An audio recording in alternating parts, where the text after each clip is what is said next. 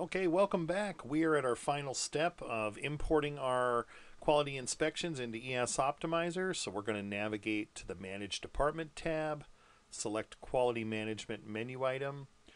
At this point, we don't need to select a supervisor. We can simply select Sync HHD, which will synchronize all inspections for basically every supervisor that are out there on the cloud for this facility back into ES Optimizer. So we're just going to say yes.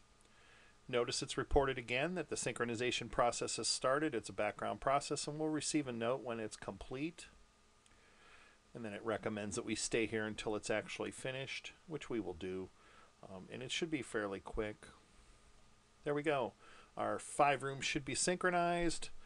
We'll click OK.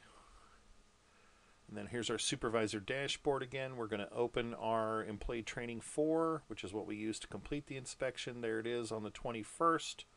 Let's review that inspection real quick. And sure enough, here is all of the rooms, including the room 219, which we added on the fly, the patient room. And that's why it's blue. It just indicates that it's a room that was added on the fly.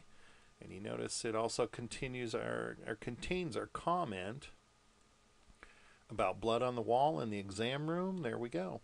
So everything is here as was conducted on the iPad. So now it's ready for printing or reporting. So that's all there is to completing a quality management inspection using an electronic device in ES Optimizer. Have a great day.